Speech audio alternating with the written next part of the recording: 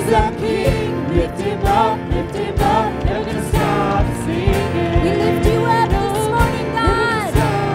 'Cause every tribe, every tongue, every heart will sing. Every knee we will bow to the risen King. Lift him up, never gonna stop singing. Let's go higher. Never stop, 'cause you're higher, higher. Hearts burning bright like a fire, fire. Voices unite, make it louder, louder. Never gonna stop singing. Oh, never gonna stop, 'cause you're higher, higher. Hearts burning bright like a fire, fire. Voices unite, make it louder, louder.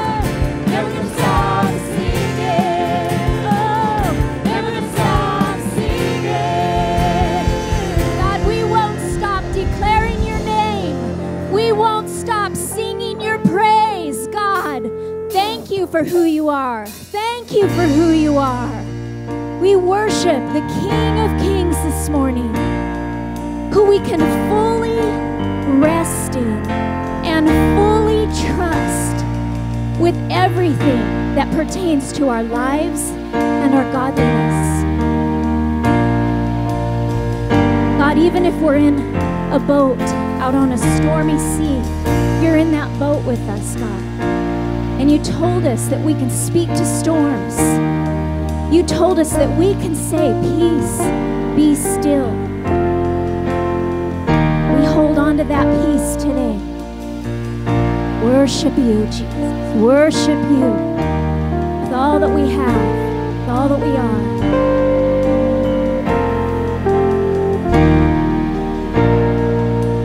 Let the King of my heart be the mountain where I run, the fountain I drink from. Oh, he is my song. Let the King of my heart be the shadow where I hide, the ransom for my life. Oh, he is my song. And you are good, you're good. Oh, you are good, you're good. Oh, you are good, yes, you're good. Oh, you are good, you're good. Oh, let the King of my heart be the wind inside my sails, the anchor in the waves. Oh, he is my song. Let the King of my heart be the fire inside my veins, the echo of my days. Oh, he is mine.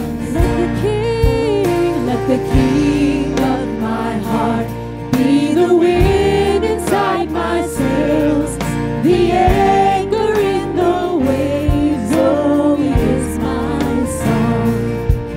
Let the King of my heart be the fire inside my veins, the echo of my days. Oh, he is my song. You are good, you're good. Oh, you are good, you're good. Oh, you are good, you're good. Oh, you are good, you're good.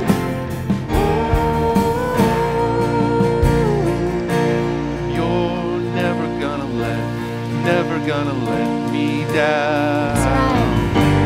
You're never gonna let me down. You're never gonna let me down. Believe you, God. You're never gonna We trust you. never gonna let me down. You're never gonna let me down. You're never gonna let me down. Never. You're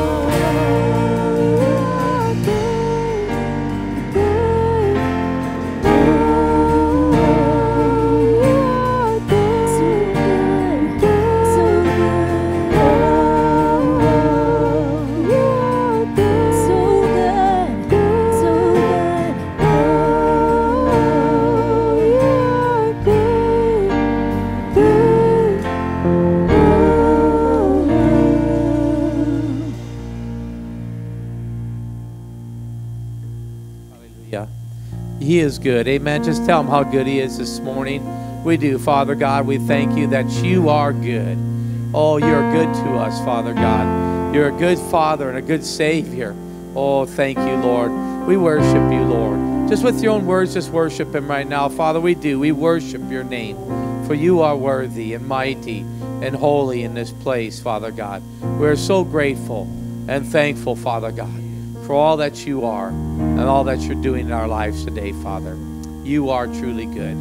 Oh, hallelujah. Thank you, Father God. You know, I was thinking about that song as we were singing about it. How about the part I like about He's the wind in my sails? You know, He is really, truly the one that will help us get through this life. Amen? You know, we need Jesus. Amen? I know I need him every day. And not ashamed to tell people that we need the Lord. We need him every day. Amen?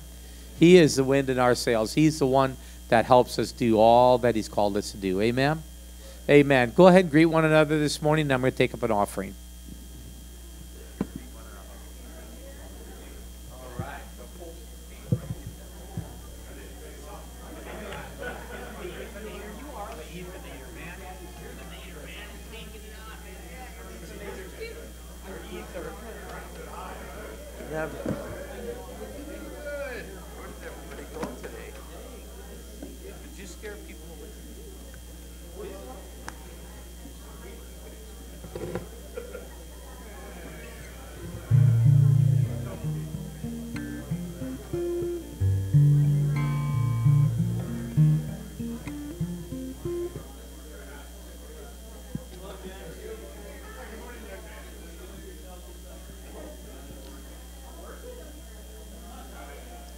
All right.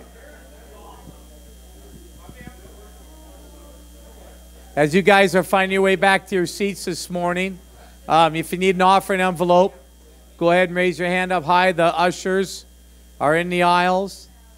Ushers are out. I hope there's ushers in the aisles. There they are. All right. Ushers are in the aisles. If you need an offering envelope, go ahead and raise your hand up good and high. They will see you. There you go. They'll slide one in there. Make sure that you have an opportunity to give. Amen?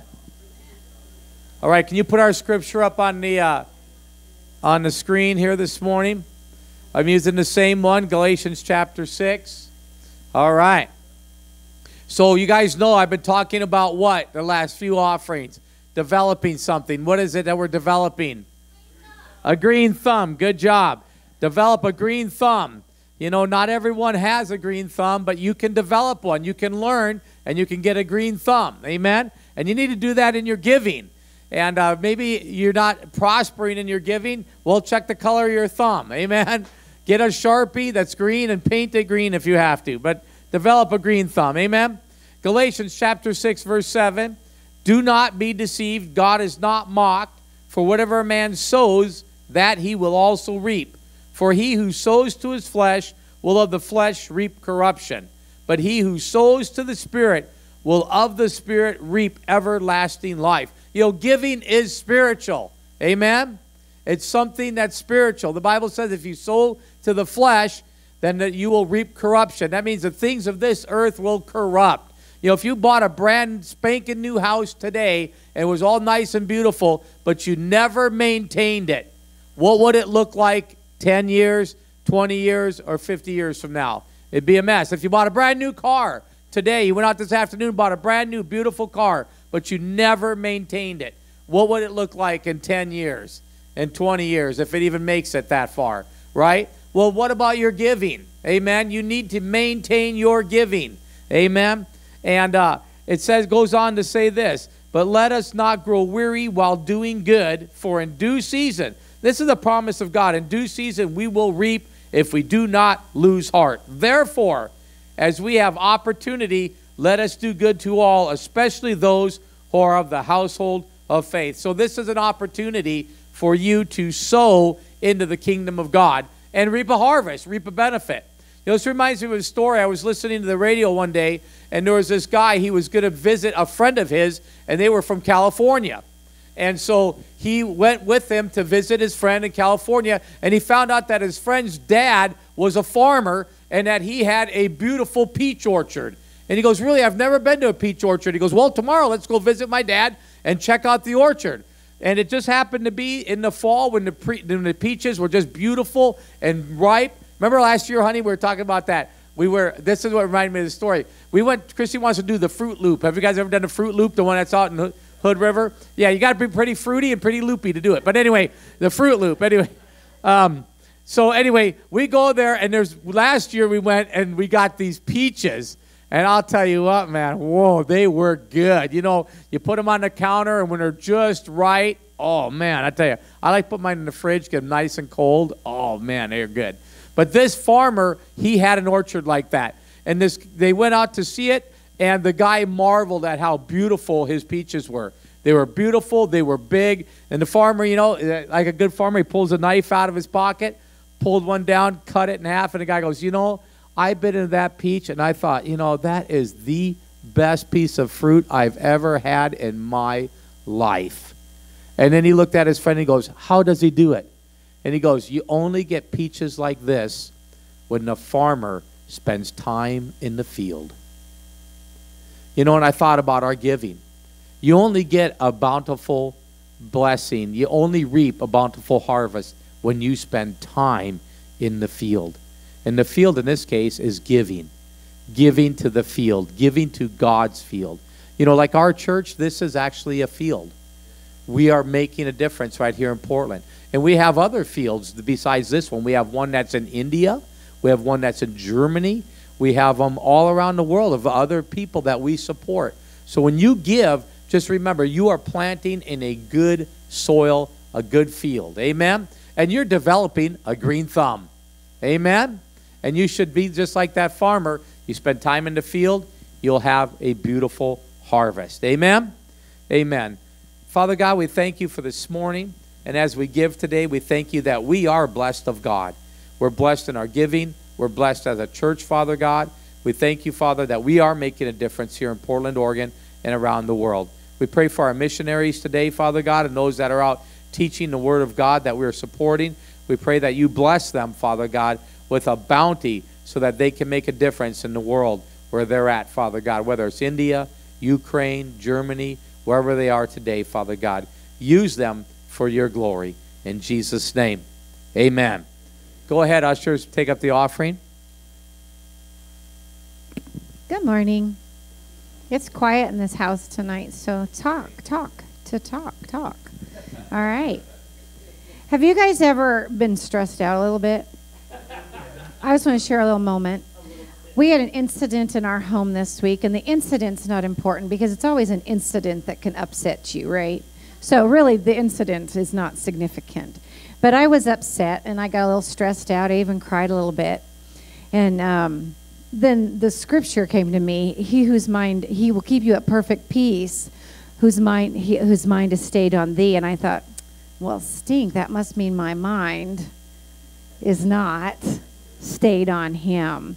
And so I just that quick, all that I said was, okay, I fix my mind on you. And guess what? That stress and that all that stuff just went away. The incident remained the same. But if you keep your mind on him, you'll have peace. Amen? Help me. I'm sure somebody else will hold on to that, right? I want to remind you guys that this afternoon there's a potluck if you didn't see that there today. So I hope you brought food. I can't ask you to bring food because you're already here, right? All right. But you could maybe make a quick call, or can you email pizza to come? I don't know. I can't, Not that you text during church because that's bad, right? Yeah. Some people are like, yes, it is. Other people are laughing because they know, some of us do it. All right. We're probably just sending out how awesome the message is, or worship's great. Woohoo, right? Look at us, worship. Okay. All right. So there's a potluck, and the goal is to reach out to the community. So when you see people you don't know, who can tell me what you're supposed to do?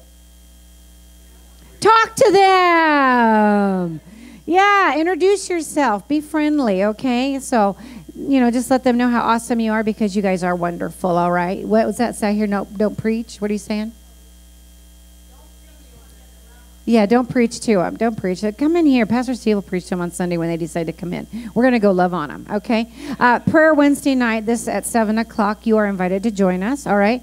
Do want to encourage you guys, too. This morning in the car, Dion, he goes, let's pray for those kids in Thailand. Hey, there's stuff going on all around the world that our prayers get to make a difference. Some people don't want to watch the news because they always say it's negative. But you might not know what's going on if you don't know, if you don't watch. So I encourage you, when you see stuff that just, when you see the violence and the hurt and stuff going on in the world, that's your cue to pray. That's your cue to pray. So come on Wednesday night. We're going to pray as a group. But if you don't come on Wednesday, do take your key or your cue to pray. The 20th of this month, if you're married, you're invited to our house. We're going to have a barbecue out at our house, and we will have our married group with a wonderful, fantastic topic. And so we'll give you some more information. But we're going to pull out the cow that's in the fridge, right, or in the freezer. So we'll provide the meat, all right, and we'll barbecue that. You guys bring some fantastic side dish. Please say fantastic. Because I have to admit, on the 4th of July, it was really pretty bad. All the side dishes. Okay, we were side dish poor. It's okay that I say that, isn't it? It's okay that I tell you the truth. All right. So bring really good food, all right? It doesn't make you feel bad, does it? Yeah. Step up. Yeah, bring something good to eat. All right, so... All right, anyway, let's go on. Volunteer meeting. On the 22nd of this month, we're going to have a volunteer meeting. This meeting is because, do you know the church is supposed to be the church? Your pastor's not supposed to do all the work. It's the church that's supposed to do the work. So we're all going to come together on the 22nd. The meeting's not going to be long, but it's going to get us all on one page. And it doesn't mean you have to do everything, but everybody should be doing something. And so when you come to the meeting, we will just have a great discussion. Pastor Steve will let us know some of the stuff that's going on. More things will come out of this meeting, but you're the church. Say, I'm the church. I'm the church. Wait, I didn't see some people say it. Okay, say it again. Say it. I'm the church. So just come to that meeting on the 22nd, and let's all get on the same page. And then if you have an idea or a thought, I'm sure that is a great opportunity for you guys to be able to voice that there, okay? Also want to let you know, the young adults, we're doing a character study, and I don't have everybody's phone number. So I do need some of your phone numbers if you want to get in on that, all right? Thanks. That meeting is right after church. Anything else I didn't say? Okay, all right. Hallelujah. So I had just a little instruction this morning. I want us all to just stand up as the body of Christ, as the church. And we're going to do a little bit more maintenance. We're just going to pray in tongues as a church for a minute. Pride says that we always know what to pray, but then God gave us the Holy Spirit, and He gave us a heavenly language that knows the perfect prayer. So we're going to pray in tongues. We're going to build ourselves up by His most holy faith this morning. We're going to yield to God. We're going to surrender to Him. We're going to consecrate those things that don't belong in our mind. Reba sendarabashite, rabasite rebashendarabasite, robasite rebeshete, rabasite rebeshete rebesiti, robo soto robo shoto robasite. Rabababasi ke shoroso, ribasatai la shoto, rebasiti riabashe, robasite, orabashite, orabasendai, la mashondo, karabasite, robo soto, rabashe tarabasite. Jesus.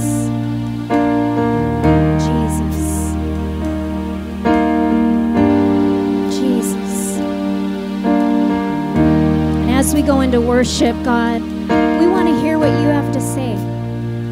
We want to hear the God of the universe speak to us.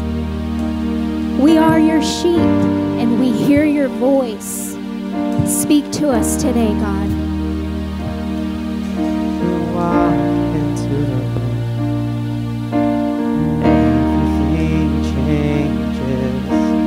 Darkness starts to tremble at the light. you bring when you walk into the room. Every heart starts burning, and nothing matters more than just to sit here at your feet and worship you.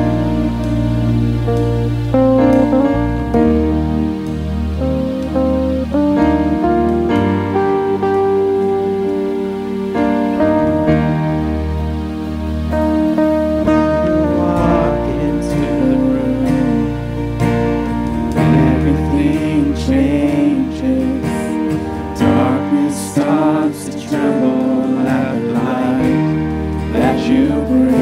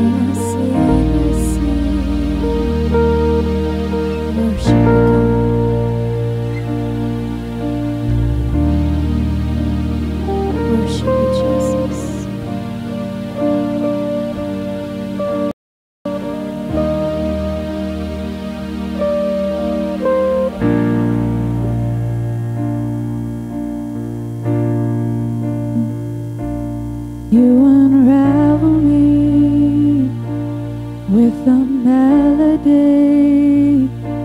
You surround me with a song of deliverance from my enemies till all my fears are gone.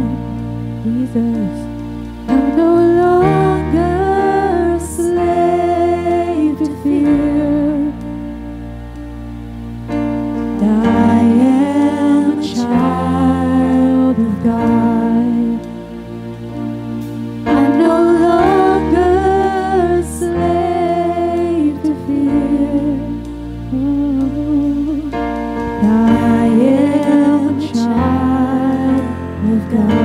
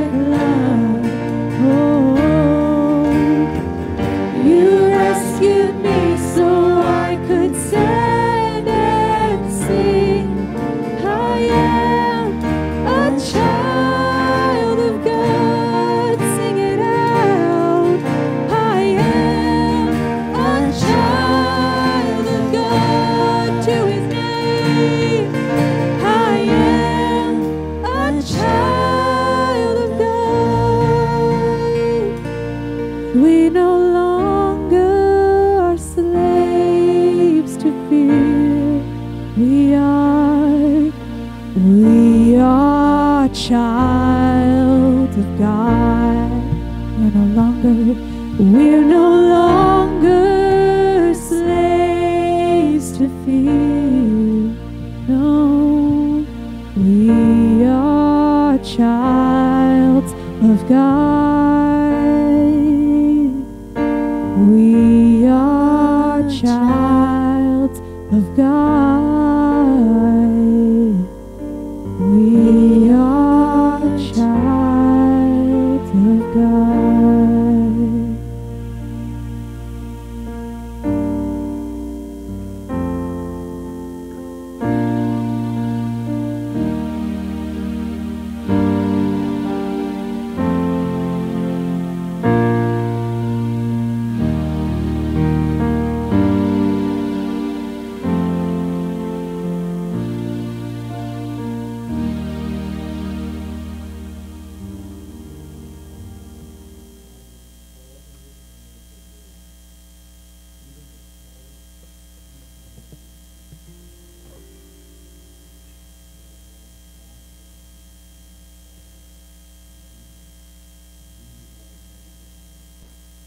Shame, not about condemnation. He loves you enough to point out areas he wants to deliver you from, to the smallest details of your life. Amen. Father, we just thank you right now as we prepare to take communion, that as we examine ourselves before communion, that we just take to heart this word, Lord, that we would truly let you examine us, and that we would let go of those things that hinder our relationship with you. In Jesus' name, and everyone said, amen. Amen. So the worship team stayed there. You know, I just was realizing that, you know, the worship team, you know, it just sounds so wonderful, you know, but it doesn't sound good without a sound man. You got to have a sound man. Cody, thank you. It's giving honor to whom honor is due. Amen. So that's part of why we going to have a volunteers meeting. And when Christy brought that up, this is one of my favorite scriptures in the Bible, in the New Testament. And it is, as each one, this is 1 Peter 4:10, as each one has received a gift, minister it to one another. Everybody has received a gift. You are gifted. You say, well, Pastor Steve, what is it? You need to find out. You know, I like what Tommy Barnett said, the great preacher Tommy Barnett. I had the privilege of sitting in a service that he did at the Dream Center. You guys were there. Were you guys there at the Dream Center there with? Yeah. And that trip, I can't remember if you were there. But anyway, he had a famous line that he had in his church.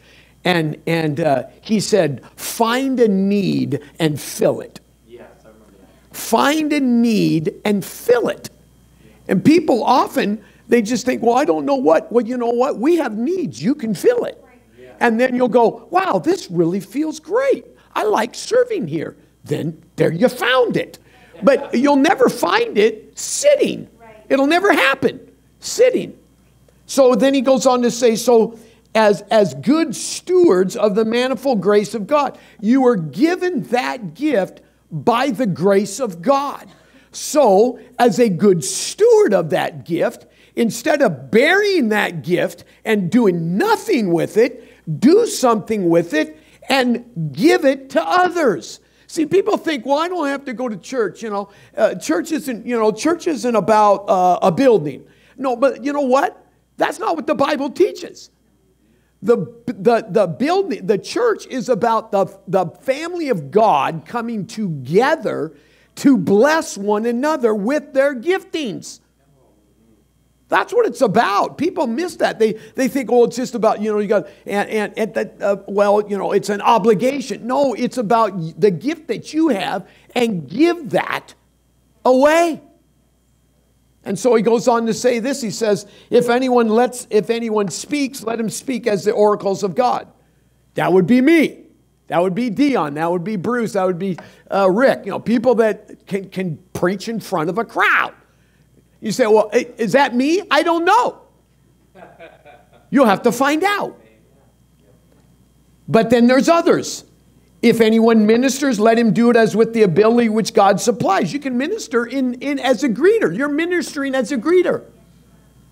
And then he says that in all things God may be glorified through Jesus Christ, to whom belong the glory, the dominion forever and ever. Amen. So come to the meeting, and you say, and we'll tell you where we have needs. Amen. All right, let's turn to 1 Corinthians chapter 11. And we're going to be fairly quick today because I really want to, I was hearing about what communion. See, when Paul wrote this letter and he addressed, how many know he addressed a lot of issues with the Corinthians? Amen. They had a lot of issues. But they're very spiritual people. They love God. They had some things that needed to be corrected. But overall, they were doing well. And but there were some things that needed correction. And one of the things is when they came together to have communion. They were actually getting hammered.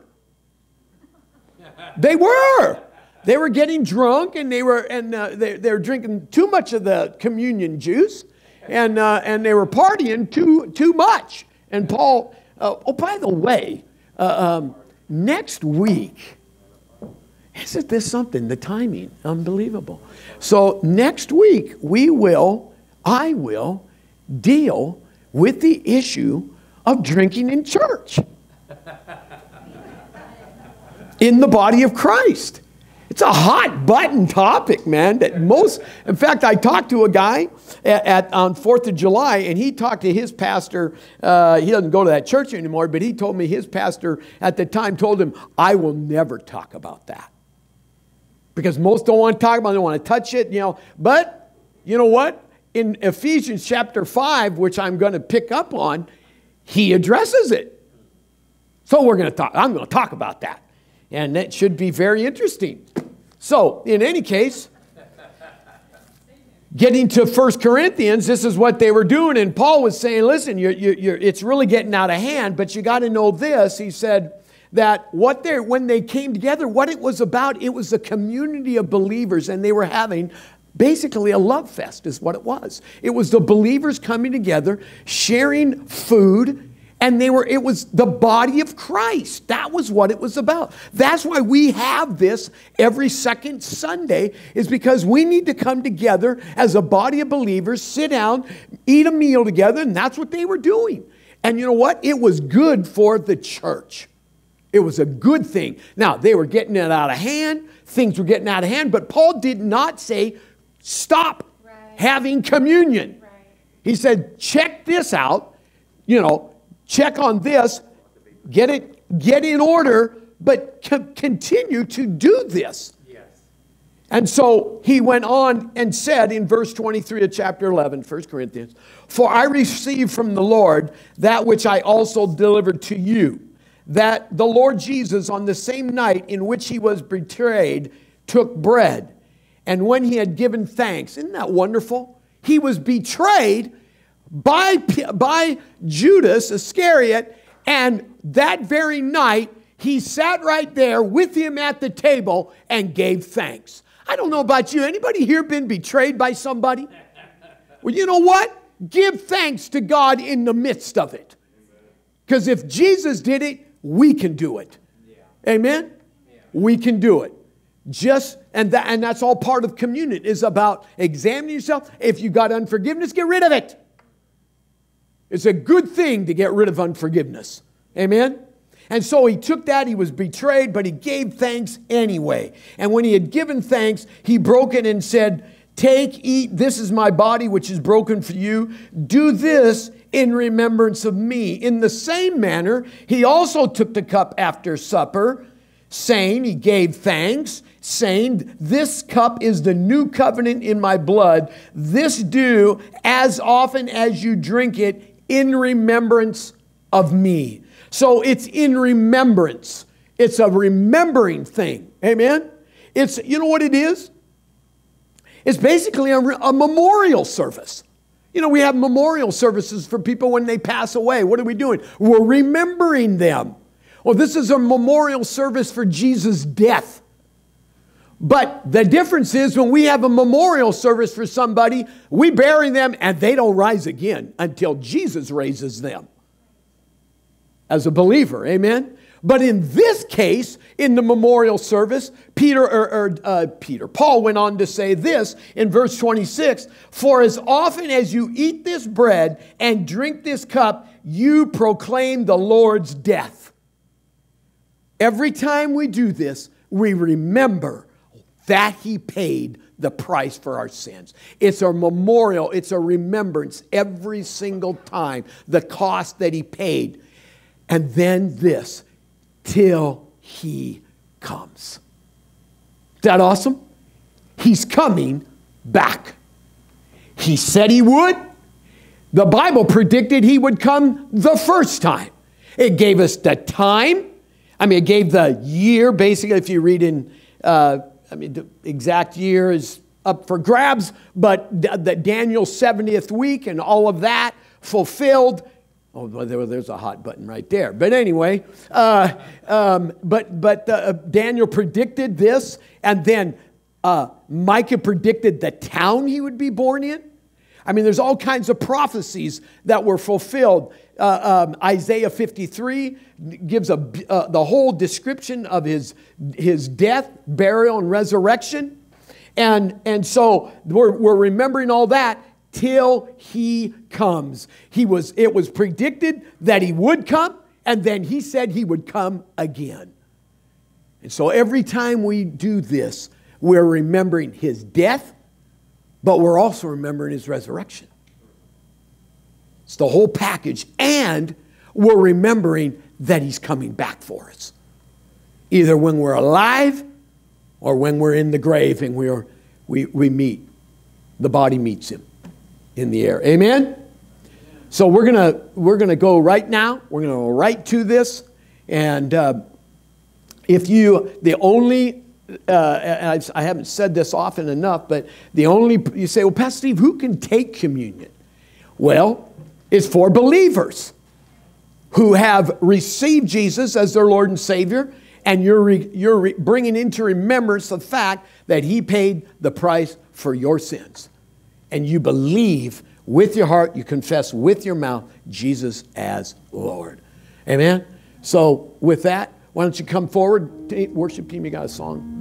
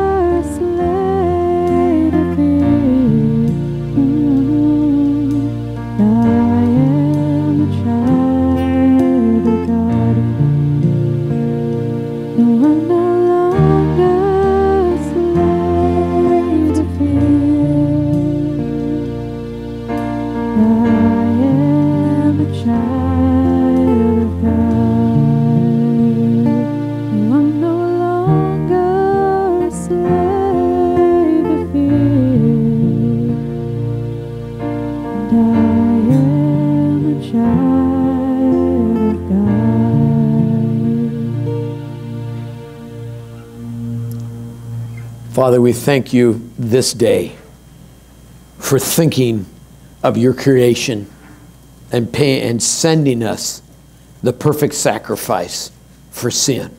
Thank You, Father. And Jesus, we thank you that you gave us, represented in this wafer, your body. Let's take the bread. And Lord, it was broken. It was broken for us. You said in your word, which is broken for you, do this in remembrance of you. So Lord, we take this, we break it as a symbol of you being broken on that cross. Coming as a man, fully God, for us. Thank you, Lord. Let's partake.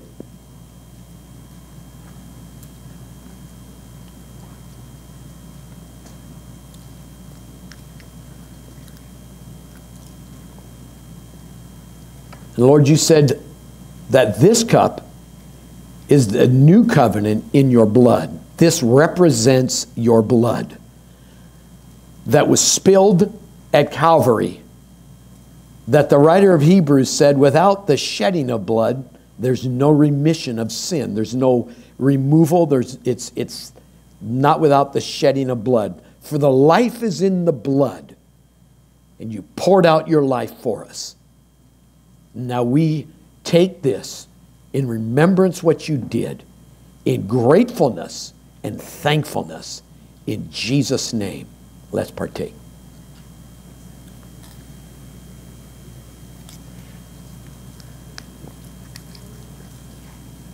Father, we thank you. Thank you.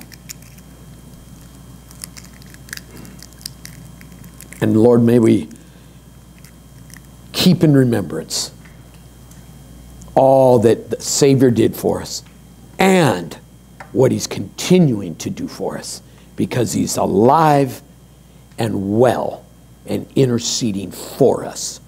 In Jesus' name. And everyone said, amen. God, let's finish with, let's just go through it one time.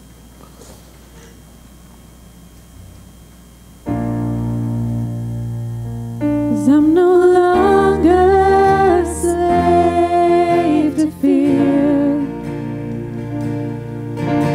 I am a child of God. No, I'm no longer a slave to fear. I am a child of God.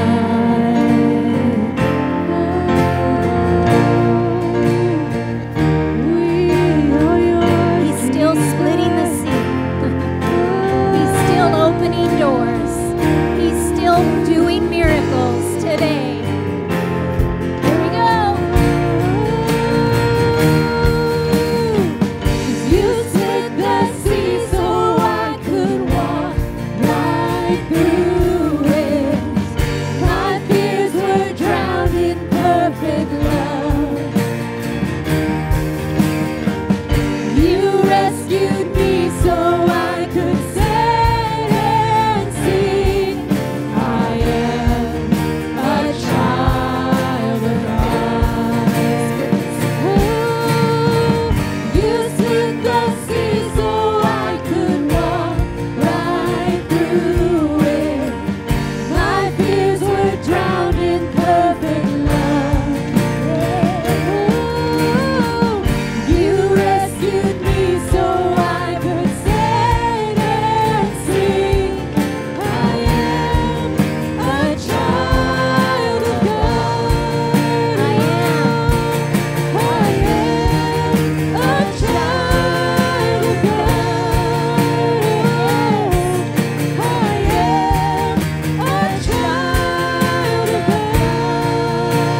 Hallelujah. Thank you, Lord. Glory. Amen. Now you get a shout out of you. Thank you, Lord. Father, we just ask that you bless this food to nourishment of our bodies. We thank you, Lord, for our time of fellowship, conversation with one another, building one another up. We thank you, Father. Bless our time. Bless the hands that have prepared it. In Jesus' name. And everyone said, amen. Let's eat.